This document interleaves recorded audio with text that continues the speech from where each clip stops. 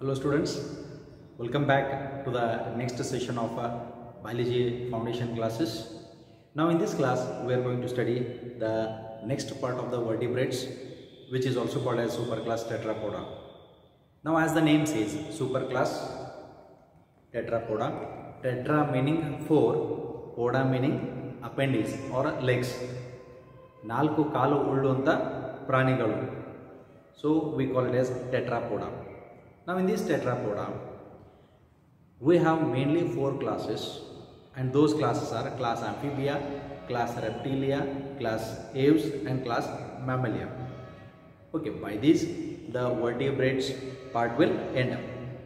Now in this class let us study regarding the first class of superclass tetrapoda, and is termed as class amphibia.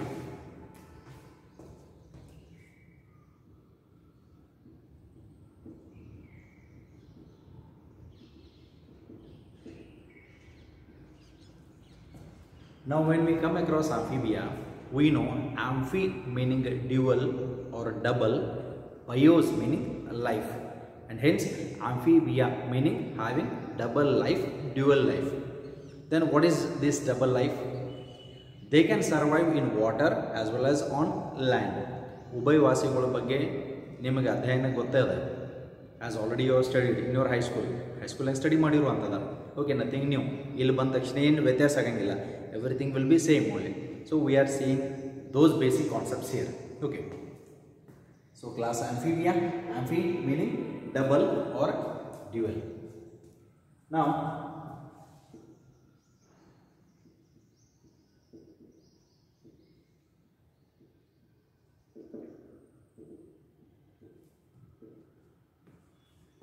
okay. Now what is the best classical example for this? ಉಭಯವಾಸಿಗಳಿಗೆ ಒಂದು ಉದಾಹರಣೆ ಕೊಡಬಹುದಾ? Yes, you can give the best example of frogs. Example, frogs. And these frogs, they are also called as a Indian bull frog. ಇವಾಗ ನಾವು ಏನಂತ ಕರಿತೀವಿ? Indian bull frogs ಅಂತ ಕರಿತೀವಿ, and its name is Rana tigrina.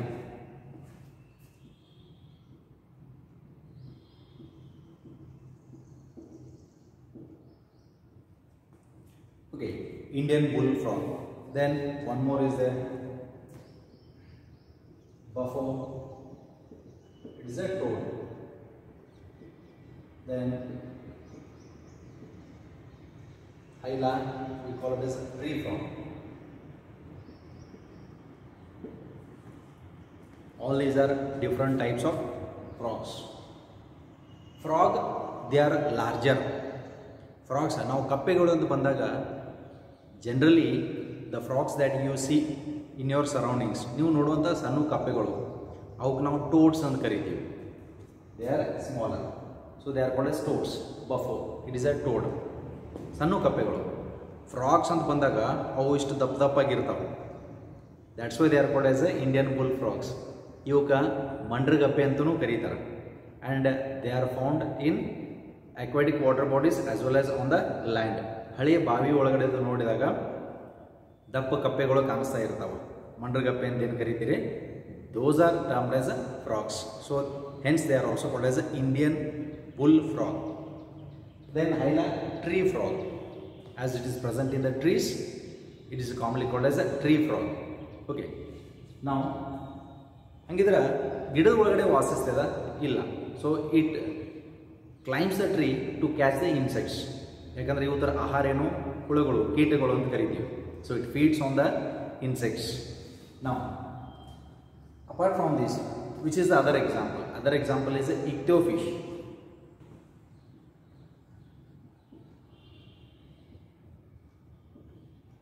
This is called as a limbless amphibia.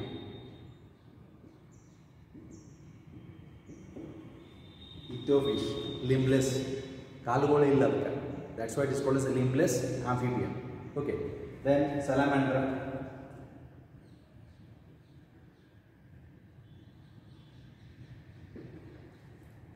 Salamander, almost it looks like a lizard. One lizard gante holu antada, but still it is a amphibia. Okay. Then what is the characteristic feature of amphibia? Amphibia characteristic feature nodona. Okay. Now where they are present? They are present in water as well as on land. This is a general characteristic feature of this. Then comes the question: if they can live in water, how do they respire? So respiration occurs through moist skin which is highly vascularized. Vascularized meaning rich in blood supply. ಅದರ skin ಮುಖಾಂತರ, ಅದರ ಚರ್ಮದ ಮುಖಾಂತರ ಉಸಿರಾಡಿಸ್ತದ. ಹಂಗಿದ್ರೆ ಈ ಸ್ಕಿನ್ನಿಗೆ, ಈ moist ಸ್ಕಿನ್ನಿಗೆ ಏನು supply ಆಗಿರ್ತದ? So blood vessels are abundant, so that's why it is richly vascularized. Vascularized ಅಂತಂದ್ರೆ rich in blood supply ಅಂತ ಹೇಳ್ತೀವಿ. For exchange of gases, for a diffusion of gases. So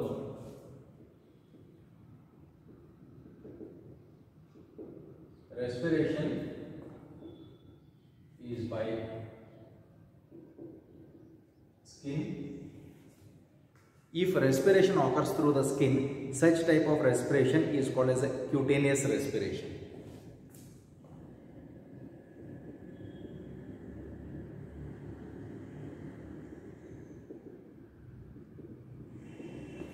Okay. Respiration occurs through the skin in which medium? In aquatic medium. This is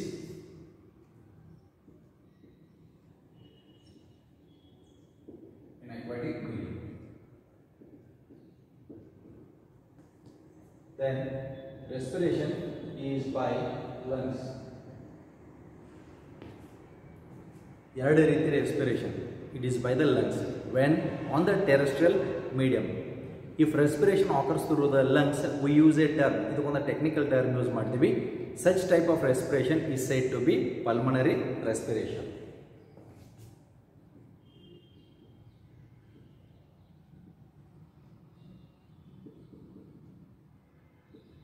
This is where in terrestrial medium, or we can call it as on land. On land, it is through the lungs. Respiration through the lungs is called as a what? Pulmonary respiration. Respiration through the skin in aquatic medium, it is termed as cutaneous respiration. Cutaneous meaning skin. Respiration through the skin, and there is a rich in blood supply for the skin. And if you look at the body of the amphibians, they have moist skin. What is the special character? They have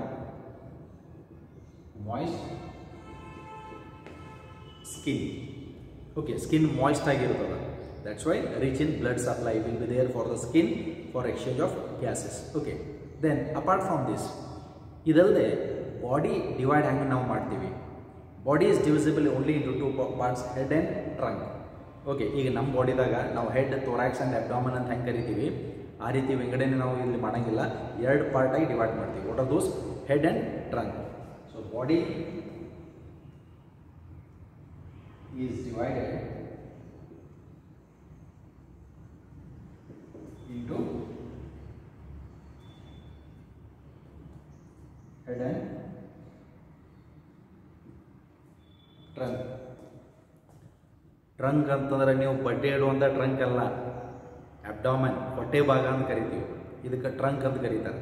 so body is divided into head and trunk. ಎರಡು ಭಾಗಾಗಿ divide ಮಾಡ್ತೀವಿ. Okay, ನಾವು in case of the frogs, have you saw eyes? ಕಣ್ಣು ಇರ್ತಾವಕ್ಕ. how many pairs? One pair, two eyes. Then how do they respire? External nostrils opening ಅಂತ ಇರ್ತಾವೆ. As we have the nose external opening, they have external opening, they are called as nostrils.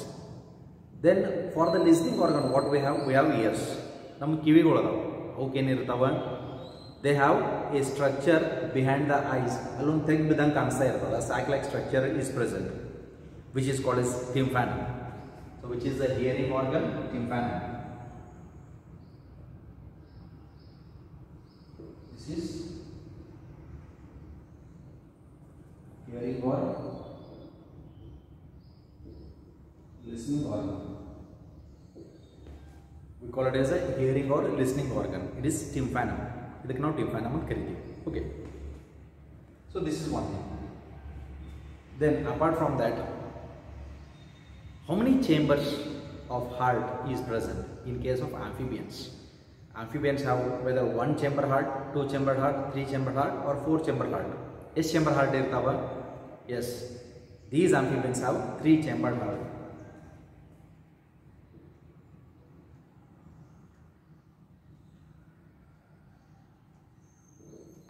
So they have 3 chamber heart. Then what are these chambers? Hangidre illi auricles estu, ventricles estu. Now heart anta tagondaga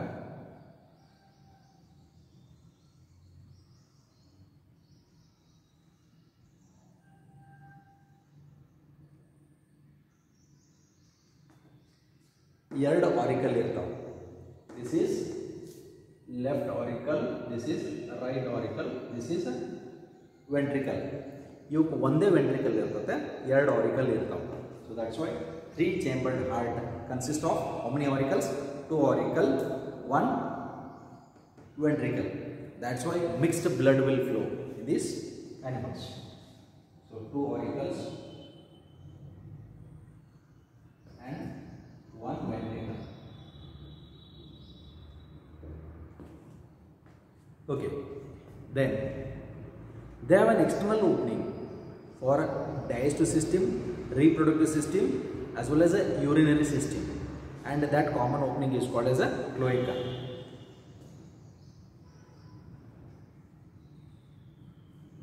Okay, here we are using one term, technical term, cloaca. Hangidare cloaca antandre enu? Usually digestive system opening irbodu, then the reproductive system as well as the urinogenital system, okay, or the urinary system. Openings ಬೇರೆ ಬೇರೆ ಇರುವಂತದ್ದು, but there is a common opening in case of these animals which is called as a cloaca. ಹಂಗಿದ್ರೆ ಹೇಗಿರ್ತದ? Suppose if this is the cloaca,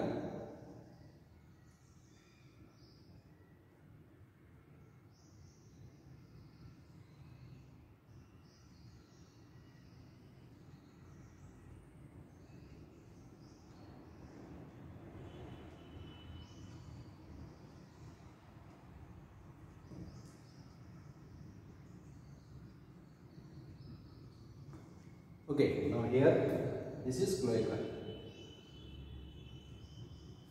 this is urinary bladder,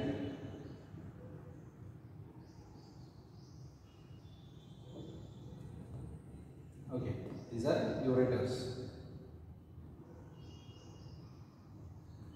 In the frog, these are kidney, this is the kidney, and this is testis. Testis we call it as a male genital organ. We call the testis as a male genital organ, male reproductive organ, which will produce the sperm. So sperm will enter into the ureter, released in the cloaca. Then from the kidney the urine is released. It is stored in urinary bladder and released through the cloaca. And on this side, this is the digestive tract.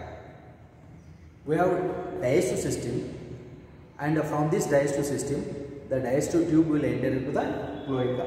That means the digestive opening, the reproductive opening and the urinary system opening, there is a common opening in case of these animals, and hence this is the common opening for digestive system, reproductive system, excretory system, and hence it is termed as a cloaca.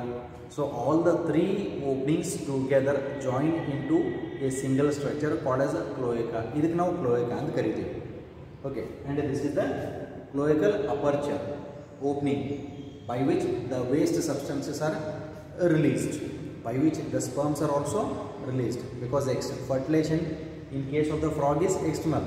Fertilization ಹೊರಗಡೆ ಆಗ್ತದ, ದೇಹ ಬಿಟ್ಟು ಹೊರಗಡೆ ಆಗ್ತಾ ಇರ್ತದ, and hence as the fertilization is external, sperms are also released outside, egg is also released outside. Fertilization takes place outside in the aquatic ecosystem. ನೀರಿನ ಒಳಗಡೆ ಮಾತ್ರ fertilization ಆಗ್ತದೆ. That's why what we say is which is the breeding season of frogs. The breeding season of the frog is a rainy season. That's why in the rainy season we hear the croaking sound. Croaking ಅಂದ್ರೆ ಕಪ್ಪೆಗಳು sound produce ಮಾಡ್ತಿರ್ತಾವೆ. ಅವರ vocal sacs ಇಂದ they produce the sound. Now the question comes, which is the frog that croaks loudly? Croaking sound ಮಾಡುವಂತ frogs ಯಾವುವು? Whether they are males or whether they are females. ಹಂಗಿದ್ರೆ ಅವು ಮೇಲ್ಸೋ ಫೀಮೇಲ್ಸೋ ಗಂಡು ಹೆಣ್ಣು sound ಮಾಡುವಂಥ frogs ಯಾಕೆ sound ಮಾಡ್ತಾವೆ? Think it off.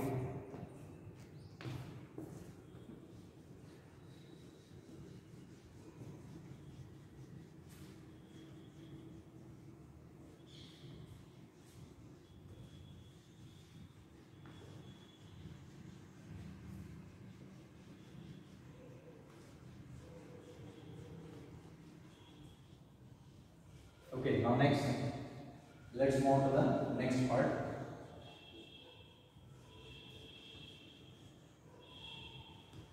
The next part of it, we'll move to the next class. Next class ಯಾವುದು? Maths class ಅಲ್ಲ. We are moving into our class. Next class is reptilia.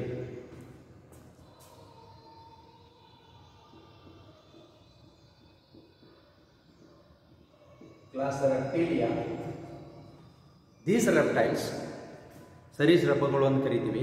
They are creeping organisms as well as they are also called as crawling organisms.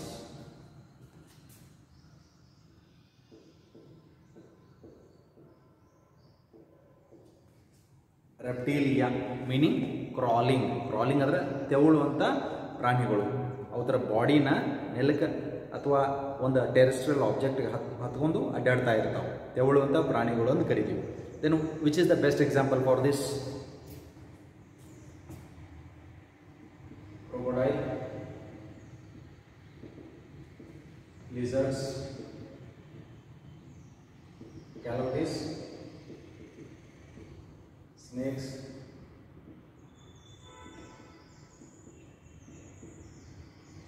okay, all these are examples. Then let's come to the chambers of heart. How many chambered heart is a reptilian heart? Whether it is a 2-chambered, 3-chambered or 4-chambered. Okay, in similarity with that of the amphibians, as amphibians have 3-chambered heart, in the reptiles we have 3-chambered heart except crocodile. Okay, as crocodiles have the 4-chambered heart, we also call it as incomplete 4-chambered heart. So here heart is 3-chambered except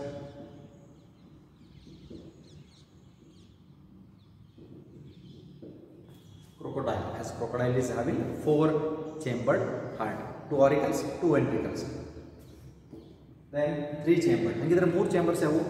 Again same, 2 auricles, 1 ventricle, as in case of the frogs.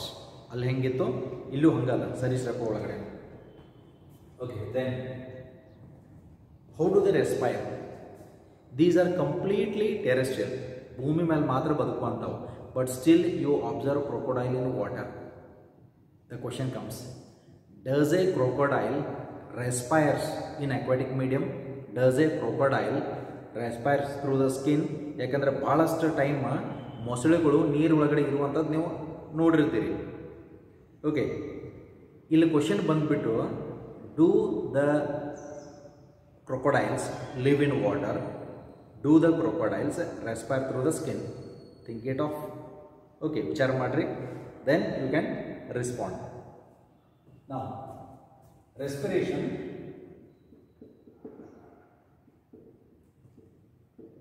is by lungs.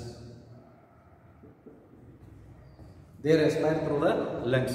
Completely terrestrial animals ಅಂತ ಕರೀತೀವಿ, ಭೂಮಿ ಮೇಲೆ ಬದುಕುವಂತ ಪ್ರಾಣಿಗಳು. Now, if they respire through the lungs, then we use a technical term as already we used in the previous part. ಹಂಗಿದ್ರೆ respiration lungs ಮುಖಾಂತರ ಆಗ್ತದೆ ಅಂದ್ರೆ ಇದಕ್ಕೆ ಯಾವ ರೀತಿ respiration ಅಂತ ಕರೀತೀವಿ? What type of respiration is respiration through the lungs? Yes, it is pulmonary respiration.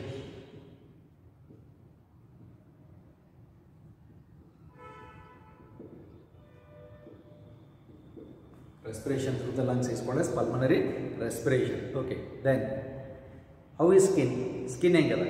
ಮೊಸಳೆ skin ನೋಡಿರ್ತೀರಿ, ಹಾವಿನ skin ನೋಡಿರ್ತೀರಿ. Skin ಹೆಂಗಿರ್ತದ? The skin is a dry, scaly as well as a cornified.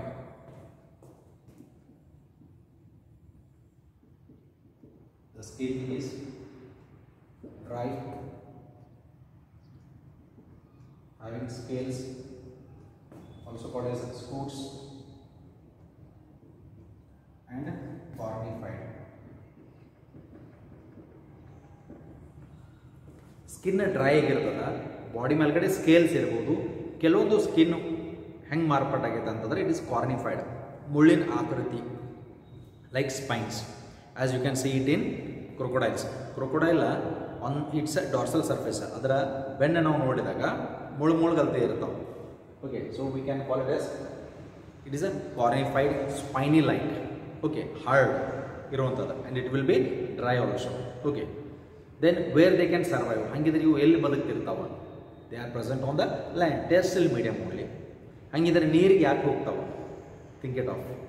Okay, why do they enter to the water, right, like crocodiles, right? So this is regarding the part. Then again they have a single opening where we call it as a cloaca. Again they have the same structure called as cloaca.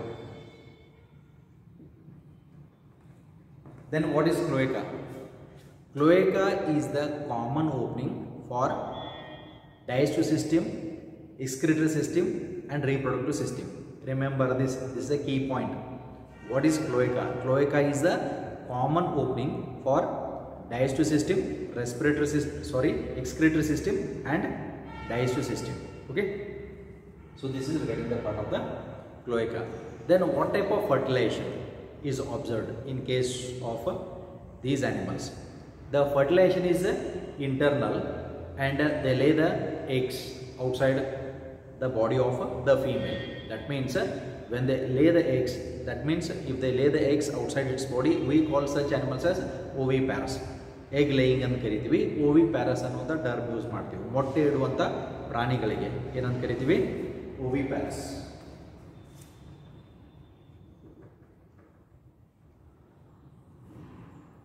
These are oviparous animals. ಹಂಗಿದ್ರೆ amphibian ಉಭಯವಾಸಿಗಳು ಯಾವ ಪ್ರಾಣಿಗಳು? ಮೊಟ್ಟೆ ಇಡ್ತಾವು, ಮರಿಗೆ ಜನ್ಮ ಕೊಡ್ತಾವು, ಮೊಟ್ಟೆ ಇಡುವಂಥ ಪ್ರಾಣಿಗಳು. Again they are oviparous. How about fishes? Fishes are also oviparous. They also lay the eggs. Okay. Then we use one more technical term. Suppose if an organism gives birth directly to young ones, ಇದಕ್ಕೆ ನಾವು ಏನಂತ ಕರಿತೀವಿ? This is called as a viviparous.